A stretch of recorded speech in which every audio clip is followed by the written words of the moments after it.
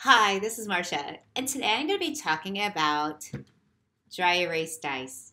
Dry erase dice in your classroom can help with your future ready skills, or when a student is stuck, you can have them go roll the dice for new options.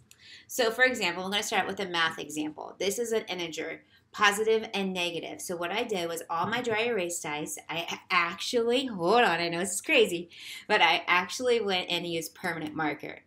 The reason being is because when the kids are rolling the dice and if it's dry erase, it's going to come off. So what I did was I used permanent marker. How do I get permanent marker off of dry erase? Use an expo marker over the top of it and it'll come right off. Easy. But now the kids are going to be able to go back there. So they're going to roll a positive number and a negative number. Then they're going to walk it off, walk backwards. They're going to find the answer. So it's a interactive way to work on integers. Okay, that's one way. But again, these dry erase dice can be used in any type of format. I'm going to show one that is outside of math. It can be used in science, language arts, social studies, art, music, whatever you want to do. So for example, this one here, this dry erase dice has create a poem, create a poster, create a song, create a play, create a timeline, and free choice. So the students roll this dice. This would be when they're ready to showcase their understanding of a topic or an idea. So they roll the purple dice and they get create a poster. Then, again, to step it up a notch, to level up, I came up with basically 6 different ideas that the students could use to showcase their understanding. So I have eMaze, which is a slideshow presentation that's easy to use and the kids can collaborate just like Google Docs. S'more.com, which is a poster creator, which is very easy. Canva, which is an online graphic design.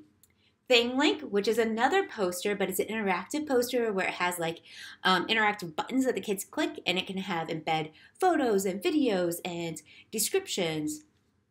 And then I have Storyboard That. I really like Storyboard That because it's basically a 3-picture frame that the kids can go in. They can create their timeline or idea using characters. Very easy. Highly recommend it. And then finally, the last one is Toontastic.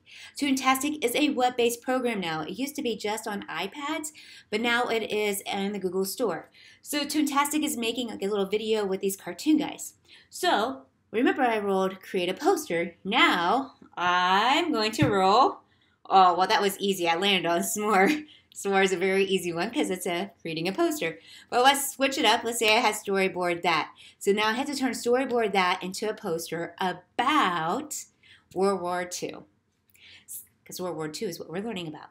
So the idea is that we switch it up. Dry erase dice. Inexpensive, great, easy way to switch up the kids from always doing a Google slide and getting their creative juices flowing. Still using it in Future Ready, so that means we're going to be working or collaborating or creating. All right, guys, if you have any questions, feel free to ask me. Thanks for checking in.